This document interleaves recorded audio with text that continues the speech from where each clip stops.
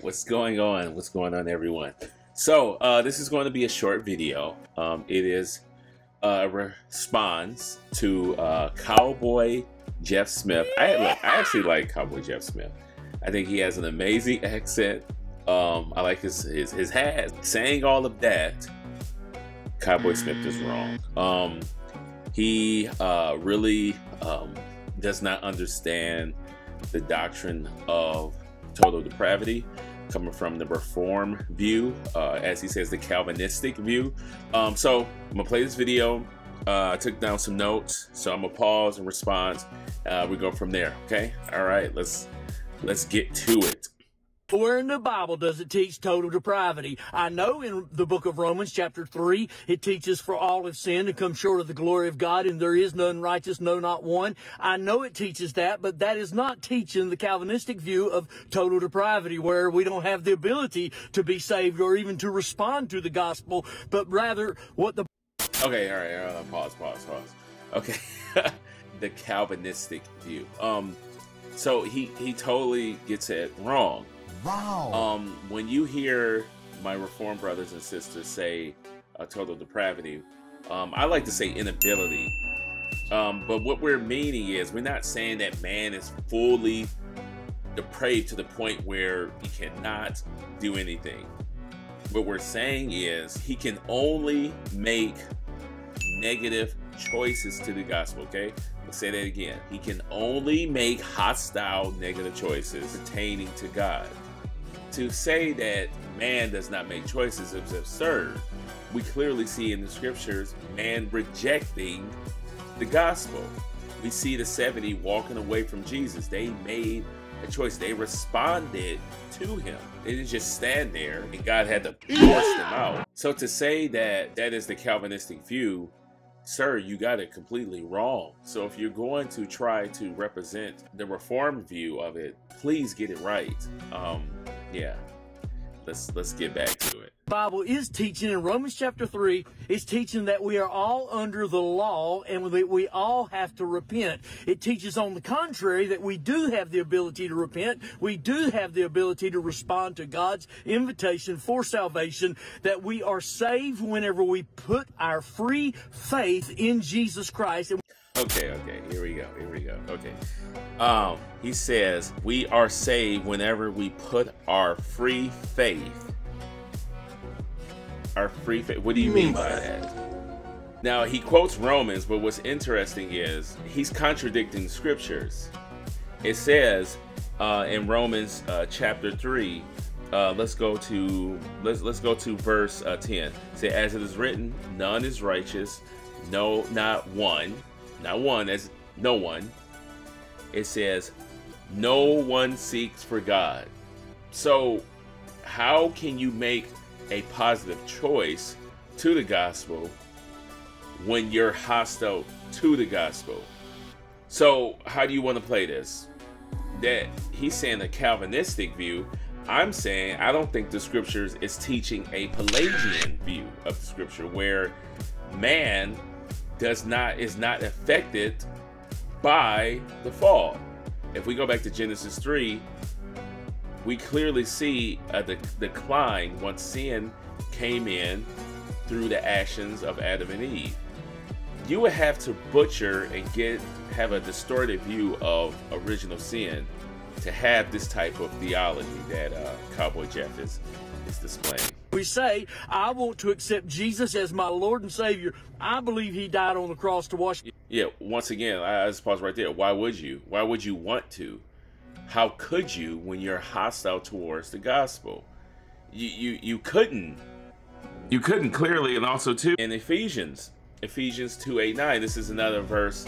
If you're dealing with Mormons, that this verse is going to come up. It says, by grace you have been saved through faith, and not of your own self. It is the gift of God, not as a result of works, so that no one may boast. Our free faith, how can it be free if man is already inherently have that faith in them? You see what I'm saying? So you're saying man is basically neutral. man has a neutral will. The Reform camp is saying no. Let me back up. The Bible is saying no. The Holy Spirit through Apostle Paul says no one seeks after God. No one would choose God because the will, as in what Martin Luther was saying, there's a bondage of the will, and that bondage is sin. Sins away. I believe he could be the righteousness that I need. I am not righteous in myself. I don't have the ability to create that within myself, but You're there again. So if you have this faith in you inherently to make positive choices, but you just said you do not, I'm quoting him, I don't have the ability. Can you read, my son? Create that within myself. Which one is it, Cowboy Smith? So either you're neutral, and to be neutral is to be able to make a good and bad choice. After the fall, the only people that had that was Adam and Eve prior to the fall, and the only person after that was only Jesus Christ, because he was not born in sin. His will was not in bondage to sin because he had no sin. So are you saying that you are born with a will that's neutral and everyone else is? I guess also too, I would like to ask then, and this was always interesting to me, then what's the difference between you and your neighbor? Oh, I don't know about your neighbor. I'm just giving an example. That's, let's say he's atheist. Now, what made you respond to the gospel positively and what made them respond to it negatively? I don't think you would want to say, well, I'm more righteous than the next person. I don't think you would go there. I chose to place my faith in Christ. Well, if man has a neutral will, what's the difference between them making that positive choice to the gospel in you? Because here's the thing, if it's in you, then you can boast. But clearly, the scriptures say otherwise. Can believe in the one who came and died on the cross for me. So I put my faith in Jesus, repent of my sin, and follow him. And if you'll do it, he'll save your soul. So you do have the ability to receive Jesus Christ. You can't just say something and that just makes it true. Like, oh, you can do it, so that's just the truth. No, you have not proven your argument. You have quoted, in fact, actually, you hurt your argument because you quote Romans, and Romans say totally different from what you're saying. How did you make this make sense? Furthermore, once again, do you have a righteousness in yourself that you're able to exercise freely? If you say yes, then you clearly are rejecting original sin. And what I mean by original sin, you're rejecting Genesis 3, the fall. Christ did come and die for all men. It's not God's will that any should perish, but that all should come to repentance. And so we have been... All right, yeah, let's deal with that. We got to deal with that. We got to deal with that because that always comes up. If you want to find your Bibles, so this is in 2 Peter chapter 3, verse 8 is what he quotes. So he said, I'm going to read it out. He said, but do not overlook this one fact, beloved. Okay? Keep that in mind.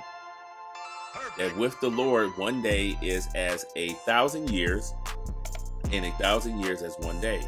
The Lord is not slow to fulfill his promise, as some count slowness, but is patient towards you. Remember, beloved, now let's remember who he's talking to here, who's the audience. Not wishing that any should perish, but that all should reach repentance. We have to remember, and we have to keep things in context.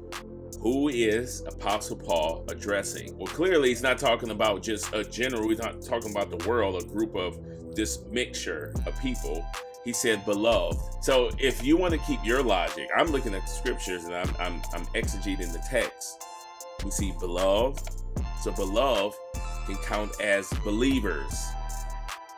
I don't know why you would call pagans beloved, but let's just follow your argument.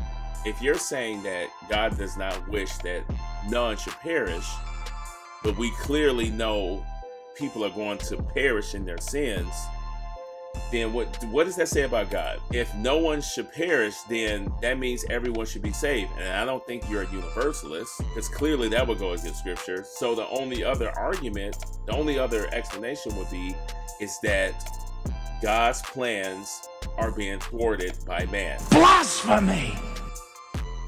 But I just want you to consider this, and I'm gonna be done. I just want you to consider this, and anyone else that holds to autonomous free will. What I mean by autonomous, I mean that has free range to do whatever he or she wants to do.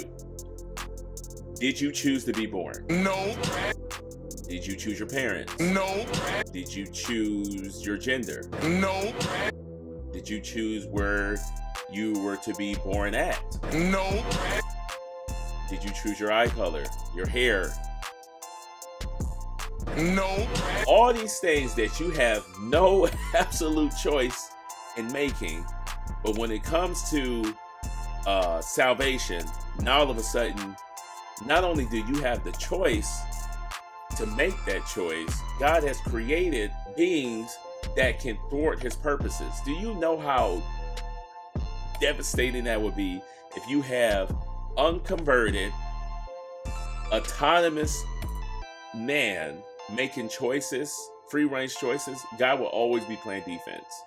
He would never be able to get any of his what he wants to get done.